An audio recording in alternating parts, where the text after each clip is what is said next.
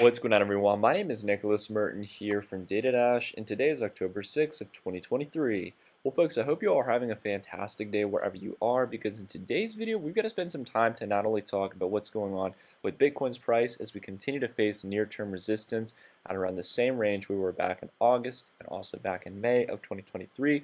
But outside of that as well, I want to dive into what's going on with Ethereum, the broader altcoin market, and dive back into the macro perspective as some big things have been changing here over the last couple of days. So I want to spend some time talking about what it likely means and where we're going here over the next few weeks and months. We've got a lot to unpack here in today's video, so if you guys happen to enjoy it, consider dropping a like. It's one of the greatest ways you can support the channel.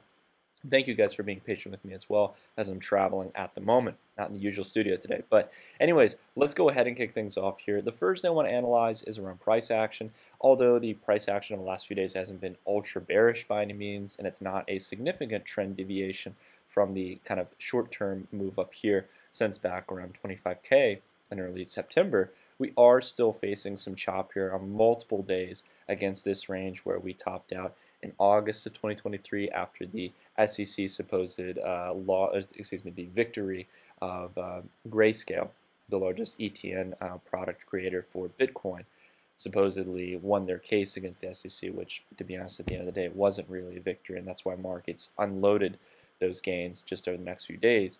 But outside of that as well, you can see that this was also technical resistance here around May of 2023, and it held down price for a long period of time between both March and April 2023. So this level at 28K is a pretty significant one that we need to keep on our radar here. Those even levels in general at $1,000 intervals, the $5,000 intervals, $10,000 intervals, those are always going to have psychological importance, and the larger you get on those intervals, the more significant it's usually going to be, right? Same reason why 30K has been pretty significant resistance here. It's a big even level, and especially for those who, again, might have bought down here if they were lucky enough, or bought down in this range here between June to October, when people are watching those early levels, potentially those even levels to potentially take profits. Next up, I want to spend some time to talk about ETH. Again, we've continued to maintain bearish on altcoins right now. Altcoin dominance has not gotten small enough to where we feel that there's real capitulation to go long on altcoins. And yet again, the charts are proving this. I mean, just over the long term here, month by month, we are generally seeing that altcoins are moving lower. Even Ethereum, more defensive play in the altcoin space, down 4.7% this week against Bitcoin. I understand some people might say, why don't we take a look here at ETHUSD? Right, why don't we take a good look here at how the actual price is doing in USD terms? And well, it's really not looking much better. We've continued to fail to get back into this ascending triangle here, like a lot of altcoin pairs that have broken their long-term technical patterns. ETH had 2 attempts here to try to get back in here, and unfortunately each and every time getting knocked down and continuing to spend more and more time outside of this ascending triangle. That is a really bad sign here, guys. I don't care from a fundamentals perspective. I don't care about ETH2. I don't care so much about EIP1559. These are all great things that do benefit Ethereum, but what the market is telling me here is that now these technologies are deployed and ETH's monetary policy has been, in a sense, reformed or is inflating much less, that it's still not enough. There is still an imbalance between supply and demand here. More specifically, there are more people willing to market sell than market buy, and that's clearing through a lot of bids on the bids on the order book, and continue to push prices even lower here, rather than the opposite of clearing through the asks or the higher sell orders on the order book. Now, outside of that as well, we also have the altcoin market itself, and more specifically taking a look at the total weighted market cap when we subtract Ethereum and stablecoin market cap.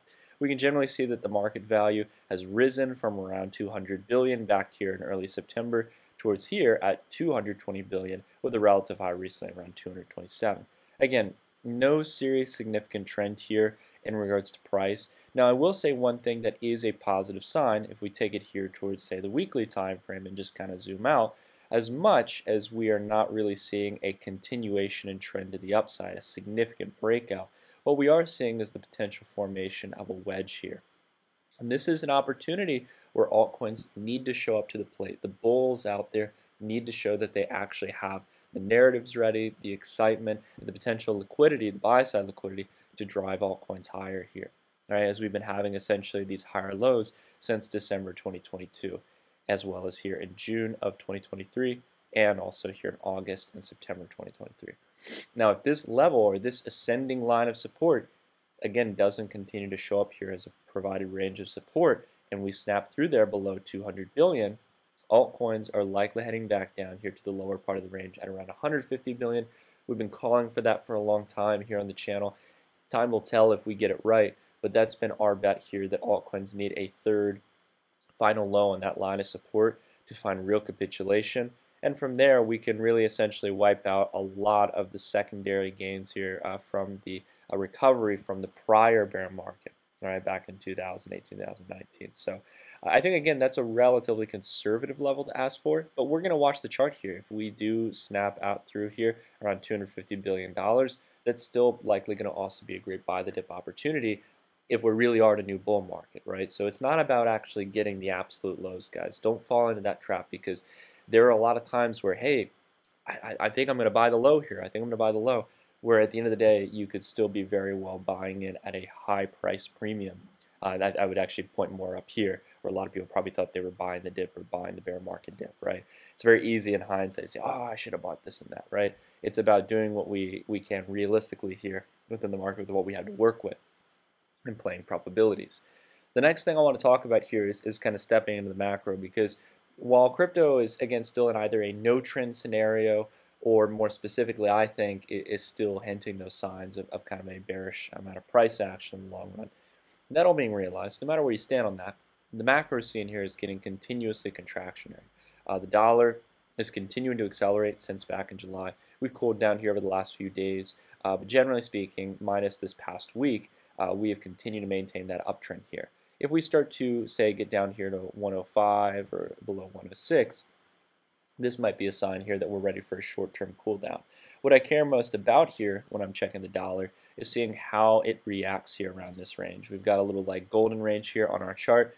This has been kind of the key price level here, as I mentioned earlier, 106 to 105.5. How price, or more specifically, how the dollar index kind of reacts around that range, as it's taking into account the dollar-euro pair, Japanese yen, British pound, all the major world reserve currencies out there. Essentially speaking, how it performs at this range is going to be very critical to understand as to whether or not we've got the room to continue accelerating higher. I want to go ahead and turn off the drawings here and just take it here towards the monthly chart. Right, we're going to be looking over multiple decades here. And I want you guys to, again, just kind of take a look here as we look throughout the long term. Sorry, the chart's taking just a couple seconds to load there. There we go.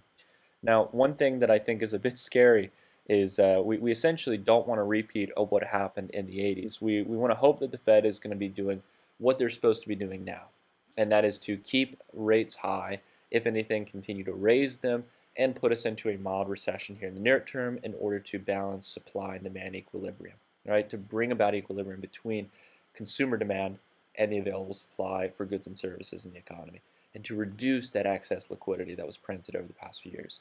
However, if the Fed starts to pivot here, I would say that the dollar is probably one of your best investment bets here over the next couple years if we do see an early stage pivot, because as we see here in the 80s, when there was the inflationary crisis and the Fed had to take interest rates to such abnormal levels, such as 15% or more, you could see that the dollar index moved from roughly around the same current level we're at now against other currencies up more than 50%. Now, if you guys understand, in Forex markets, a general 50% move in the dollar versus other world currencies is massive. And that is by far, with the ability to use leverage in moderate amounts, you're going to need to use it in Forex markets. In crypto, it's a death sentence in a lot of ways. But if you are using leverage here in Forex markets and you got a 50% move, right? I mean, you can make life-changing returns from that, much more than I think what you could likely even make here in the next bull market just buying Bitcoin, if and when that comes, right? So I'm just saying here at the end of the day, if the Fed pivots, the only bet you've got here, I think, is really betting long the dollar, because they're just kicking the can down the road. Now, if they do things right here, I think in the more likely scenario, as the Fed is likely learning from history to some degree, is that the dollar is going to continue to gain some strength here. They're going to do things right. It's going to hang in this range here between the prior relative highs of September 2022, and I think at max come up to where it was here in 2000.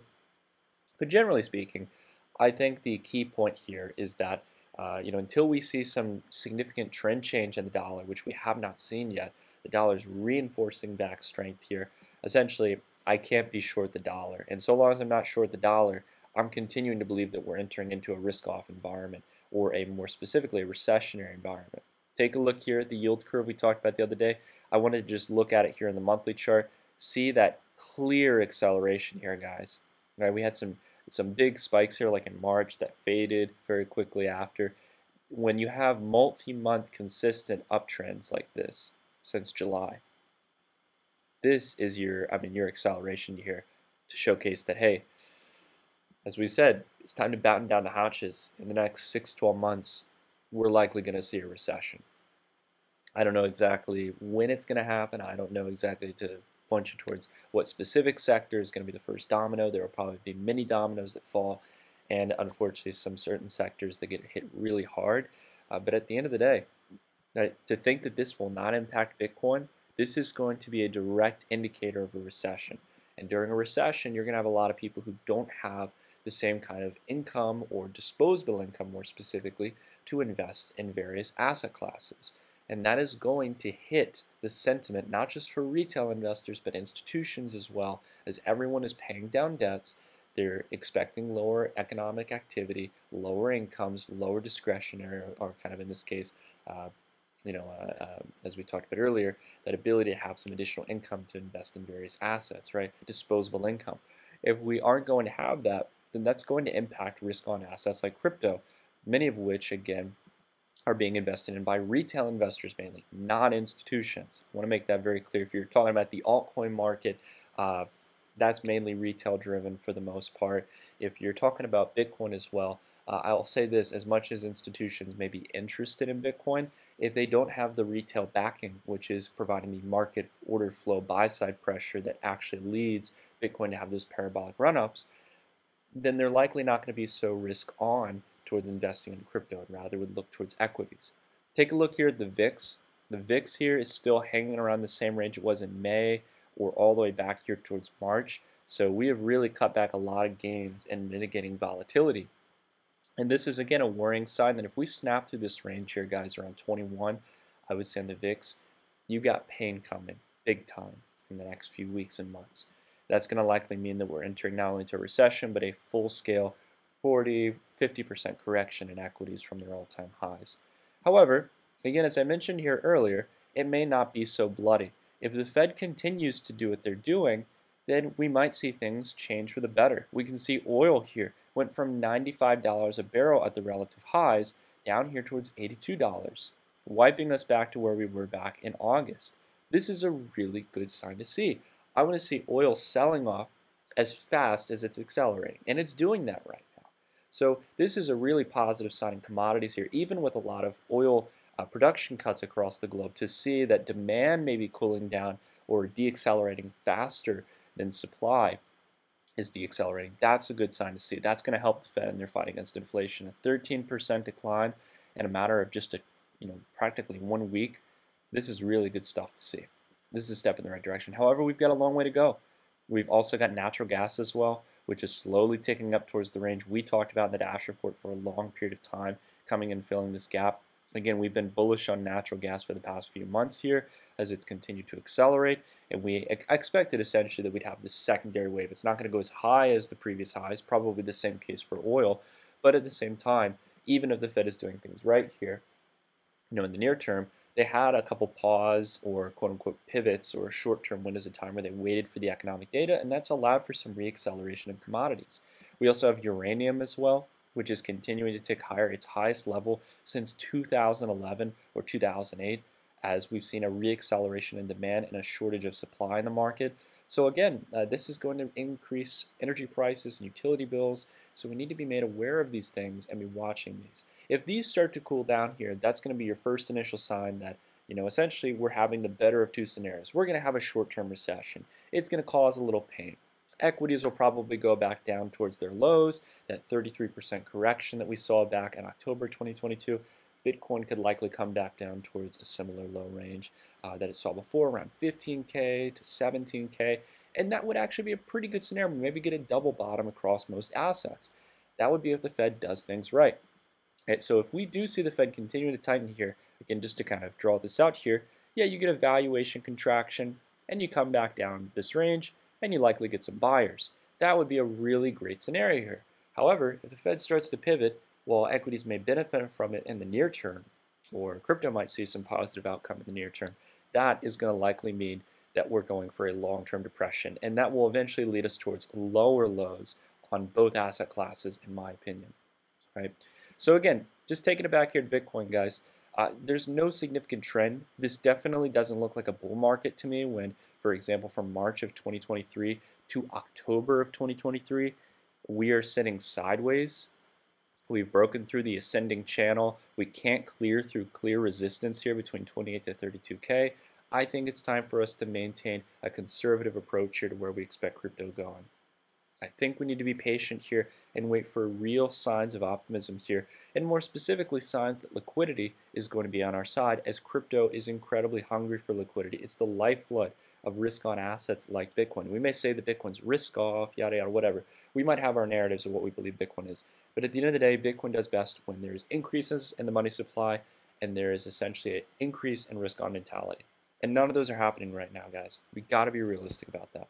So that's it for today's video, everyone. If you happen to enjoy this video, consider dropping a like. It's one of the greatest ways you guys can support this rambling here on the channel. And I hope you guys have a great weekend. I will see you guys back here on Monday. And if you guys are looking for some additional content, you can always check out the Dash report down below in the description. It's a great way to support the channel and what we do here, as well as get some awesome content outside of the free content we put out here on the channel.